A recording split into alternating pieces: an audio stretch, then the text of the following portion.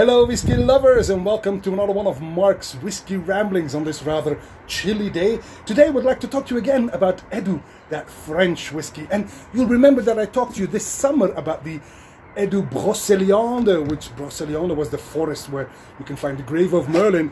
And I remember telling you this summer that it was a French grain whiskey, in fact, because it was created using buckwheat, blé noir buckwheat. So I called it a single grain, and then one of you viewers, Pete Walsh, actually reached out to me and he said, Mark, I don't think that buckwheat is actually a grain.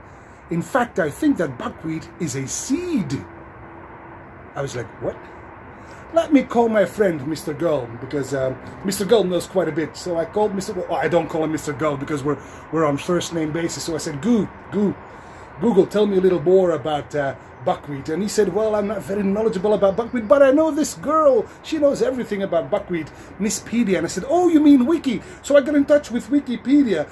And Pete Walsh, you are absolutely right. Buckwheat is not a grain. It is, in fact, a seed. It is a plant that is cultivated for its seeds, the buckwheat seeds, and then those seeds are treated in the very same way that one would actually treat grain to produce a whiskey. So, is this then a French seed whiskey? Is that a whole new category? It remains a grain whiskey, unfortunately, or maybe not unfortunately, why did I say that? It remains a grain whiskey, but in fact it is from blé pur blé noir, I'm sorry, buckwheat. But there you have it. Now, this is not the Brocéliande, this is something else entirely, and this is rather quite exclusive because this is a single cask selected for Belgium. This is a single cask for our country, which was actually selected by the big cheese of the importer. Eddu French whiskey is imported in Belgium by Sinocco. Now, their big cheese, the CEO, is Stéphane de Bolle, which I consider to be a friend. Not a friend that comes over for dinner, but a friend in a professional way. At least I consider us to be friends. Stéphane, correct me if I'm wrong.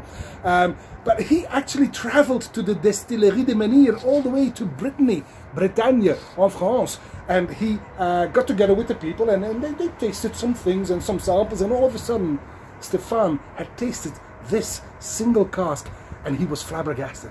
And it was quite unique. And he said, I want this. Please bottle this for Belgium. And the Distillerie de Menhir, they said, ah oui, bien sûr, pourquoi pas? Et voilà, la série limitée, the limited edition of this Eddu single cask for Belgium is here. Now, there's only 476 bottles of this available, and this was distilled in January 2013, and it was bottled on the 1st of September 2021, making this an 8-year-old French single grain whiskey, especially for Belgium. But that's not what's as unique about this. What is unique is the fact that this spirit first started out maturing on a cognac cask. A cognac cask. And then halfway through, after a couple of years, they said, well, this is evolving quite nicely, but we would like to give it a special twist, so let's recask it into a port cask. So it matured for a couple of months, weeks, months, years maybe, in a port cask. And then they said, and they were very open and transparent, they said, this is not going where we want it to go. Let's just put it back into the original cognac cask. So that's what makes this one unique. It started live in a cognac cask, was recast into a port cask, and then it was put back into the original cognac cask and then bottled at a cask strength of, and now I have to look that up. It was 49.5% ABV. 49.5. Wow, I keep on rambling. It's Mark's Whiskey Ramblings, but I'm also quite excited because I think this is rather unique. Anyway, onto the whiskey. So, a beautiful amber, well, that's more like copper instead of amber, which is obviously the influence of both the cognac and the port casks. And after 8 years old, here we have the Eddu selected for Belgium on the nose. It's a completely different critter than the Brocéliande that I spoke to you about earlier. This is absolutely great.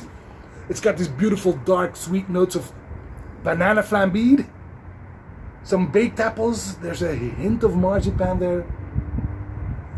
But also completely in the background, I get this salty edge. And then some grapefruit and a hint of red fruit as well. And those precede the herbs. This is quite herbal. The spices manifest themselves as cinnamon, paprika. I think you call them bell peppers. Paprika. This is paprika powder, you know. There's even some oregano in there. This is quite special indeed. And I dare say, complex. Oh, bien fait, mes amis. Allez, on the palate.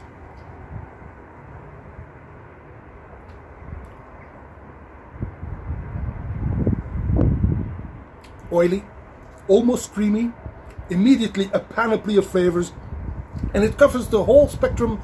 Well, bar umami. It's not meaty or anything like that, but it's got sweetness on red and dark fruit. It's got salty, maybe even something medicinal, in fact. And then a bitterness from the tannins from the oak, something like chestnuts in there.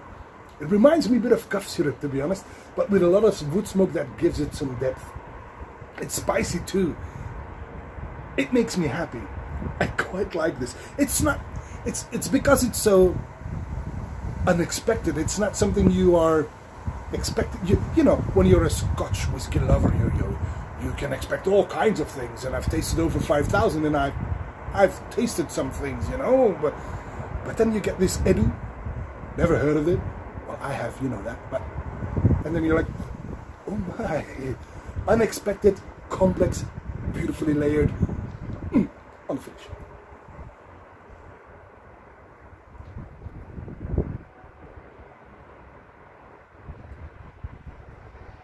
Wonderfully long, spicy, sweet.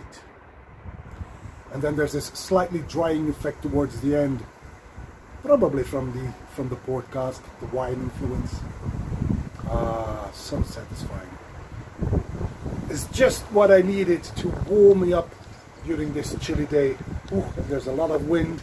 It is chilly. My fingers are, but just